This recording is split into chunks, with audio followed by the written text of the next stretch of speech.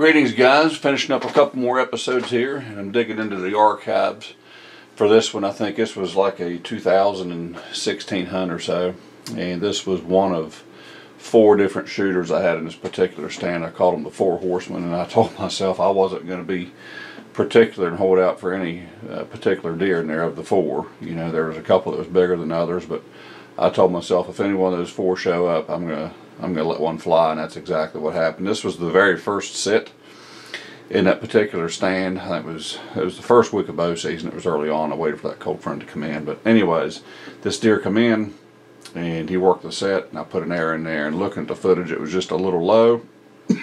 And made a couple phone calls. Ultimately we made the decision to wait till morning to follow up and find him, and as you'll see, that was kind of a bittersweet decision.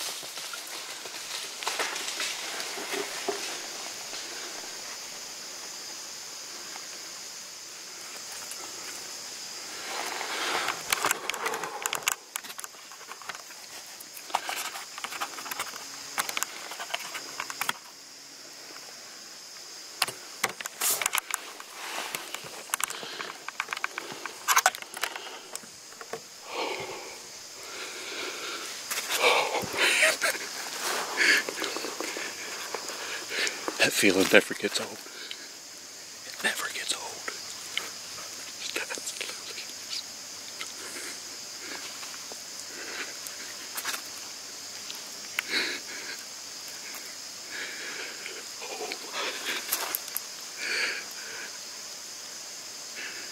I think it's a good hit. I think we're gonna find out. Oh my God. That's a good buck. That's a giant buck for West Virginia. That is a dandy. Alright, it's following morning. We backed out last night, and I have to be brutally honest, the shot is not near as good as I originally thought. I think it's still a dead deer, and it's been a long, long sleepless night, and did a lot of consulting with all my buddies, and took myself back to biology class last night. Did a lot of studying on deer anatomy, and I know it sounds elementary and just something like a kid would do, but you know, a deer of this caliber, especially in West Virginia, I just can't help but worry and study and study and worry, and so anyways, you know, the shot is not as good as I hoped. It's low. You know, we're shooting the Executioner broadhead, which is a 2.5-inch cut, and after freeze framing the video, it does look like the blade's opened in a north-south direction, which is going to help on a low hit. You know, the blood was really good. It's bright red. It's pretty much a steady stream, but we backed out after 50 yards there last night, and man, it was a long night. We're keeping our fingers crossed and hoping and praying, but got a good friend with me, Brian Tanner, who's more educated with deer than I am, and so we're gonna sit there and study just a little bit longer, go in and see what we can find. But the coyotes were on him heavy last night too, which is a problem. You know, I hope they didn't bounce him and run him after he bedded down. They were howling pretty hard just 100 yards below me there last night when I backed out. So it's a cool night, probably the coldest night we've had of the fall so far last night. It's been a real hot summer, hot Indian summer, and it got down to 40s last night, so it should be cool enough for him to lay up and get stiff. So we're keeping our fingers crossed, and we're going to get after him here right now.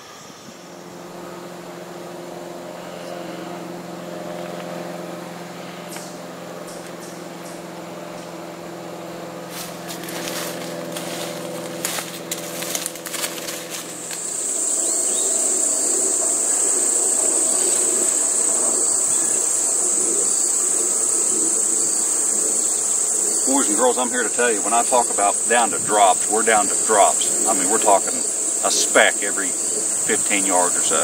We're just kind of fortunate that in this overgrown stuff here, they got some pretty serious trails already working here over the summer activity. And we haven't had a frost yet, so this stuff hasn't died down. So it still leaves these trails pretty visible, but I'm telling you, we're down to drops. I mean, just specks.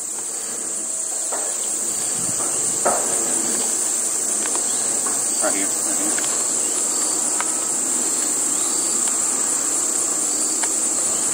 This is what we're up against here, right here. We're just talking a speck. And it's been 10 yards since we found the last one. We're just talking a speck. This trail, we got a creek bed right over here. This trail comes to a split. I'll bet you $2 to a donut he's turned into this creek here. So that's you know, we're gonna take that first split and see.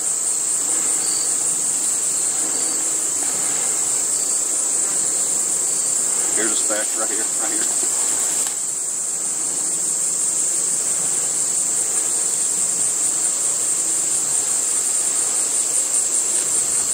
Got horns. We got horns over here.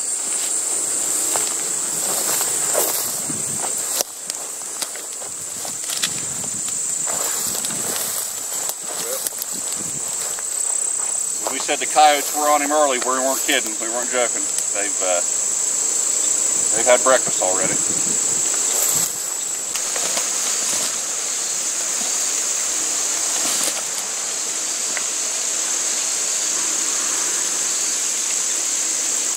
That's the big 9. Had the 4 horsemen coming to the Bone Max all summer. We just started chumming a little corn here the last couple weeks, and we labeled them the 4 horsemen. We had 4 good shooters coming in, and this is the big 9, and he's actually the smallest of the 4 horsemen. But by West Virginia standards, he's a no-brainer. You don't pass up a deer like this. Good color, pretty color. That's a bonus of these early season whitetails. You know, you get some chocolate horns, kind of some golden color sometimes. You know, you get them out of velvet the first 30 days, you got a chance at some good color. Man, I couldn't be tickled. I tell you, we put our work in for this one. I mean, I gotta tell you guys, I was beginning to really doubt it. I didn't think we could be able to pull it off, but perseverance come through in the end. Brian Tanner's the man, old Bloodhound Tanner.